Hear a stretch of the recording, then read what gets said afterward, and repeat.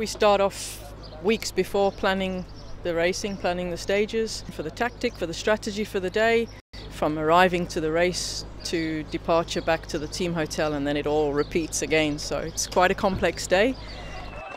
Two sports directors. Team car 1 will be directly behind the peloton. Team car 2 is the breakaways, and that is my job this week here at the Tour de Suisse.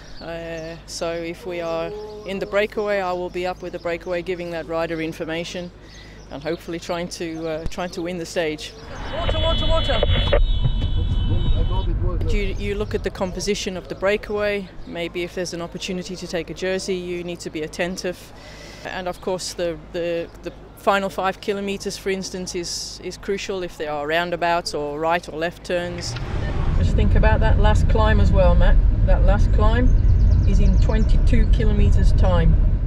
It's the same with just working. If I'm just working with the men, you know, they are all individual.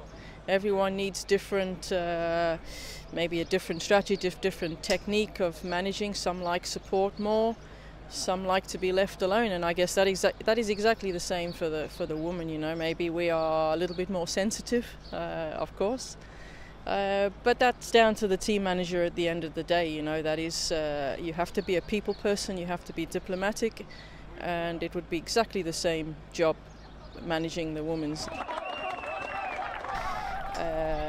Yeah, it's enjoyable.